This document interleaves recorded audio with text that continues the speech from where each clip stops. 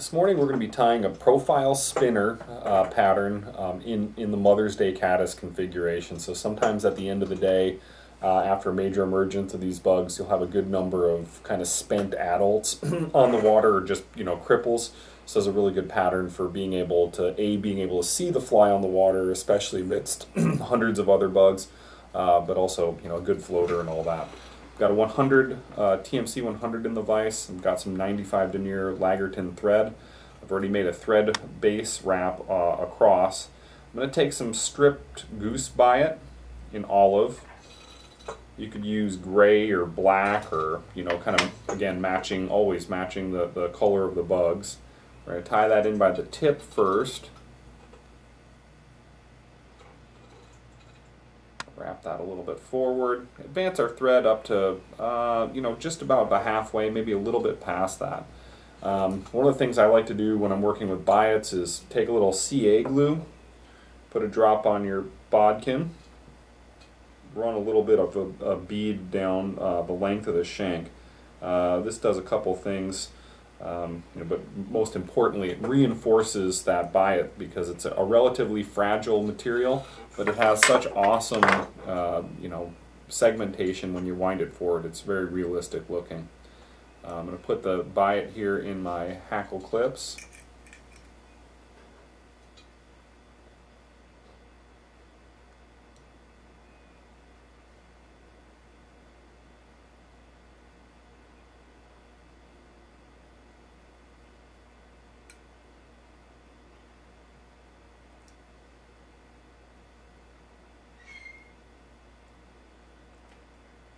You can see I just kind of took my finger off there to kind of maximize the length there on the biot.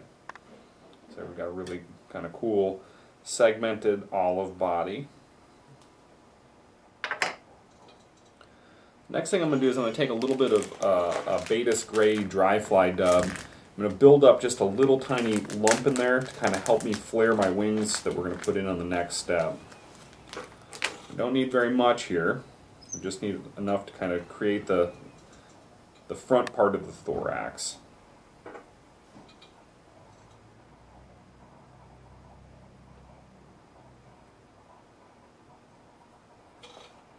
So next thing we're going to do is we're going to tie in the spent wings of the caddis. So we'll take some done Z-Lon. We use sparkly merger yarn as well, another great product. We're just going to kind of figure eight that into place.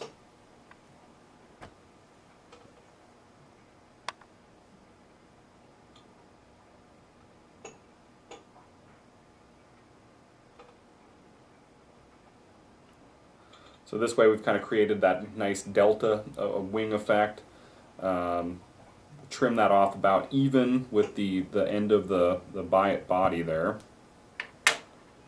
So you can see that's just tied in, nice V shape there. Next thing we're going to do is we're going to advance our thread just a little bit, and we're going to tie in a wing post of McFlylon. Polypropylene is what we're looking for here to add flotation. I like white, but other people like different colors, so you could use whatever fluorescent color you wanted to. If that was going to help you be able to see the fly a little bit better. We're going to cut off probably a couple inches of that material, even though we won't be using that much, but we'll cut off that quantity to start with. I like to trim off my ends, make them nice and even.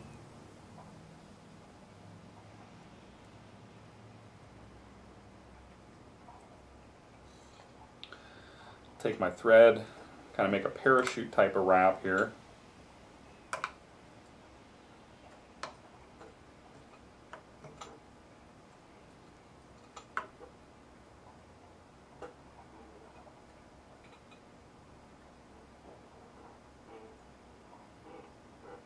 So depending on how much flotation you need, it'll kind of dictate how high up that post you want to wrap. If you're fishing them in a little bit more broken water, which I tend to do because, at least around here, the bugs get consumed most in areas where they're not getting concentrated into huge numbers. Too many naturals on the water obviously makes it difficult for the fish to be able to kind of select your bug over all the other ones.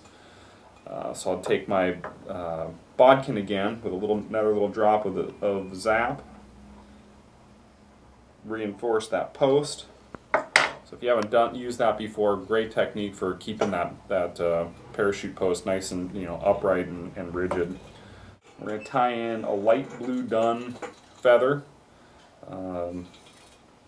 If you're using this for other caddis hatches, which it will work in other capacities, you could use, kind of alter your hackle color again. We'll tie that in place there. We'll go back to our dubbing.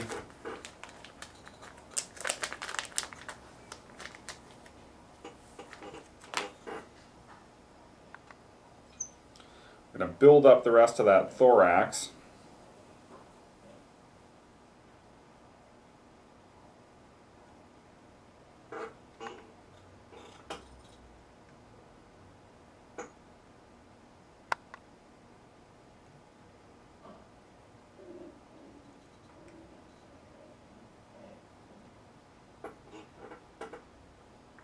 Take our hackle plier.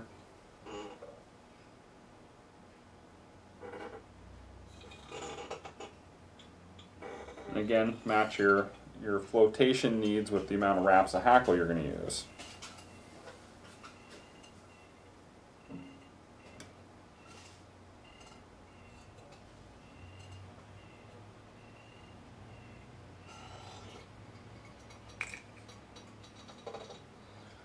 Made a bunch of wraps there. Now we'll tie that feather off up at the front.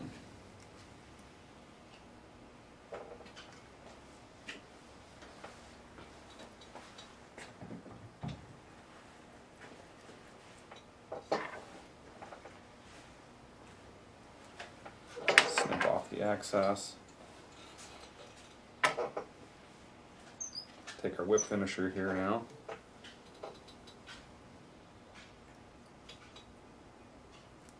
Up a little head.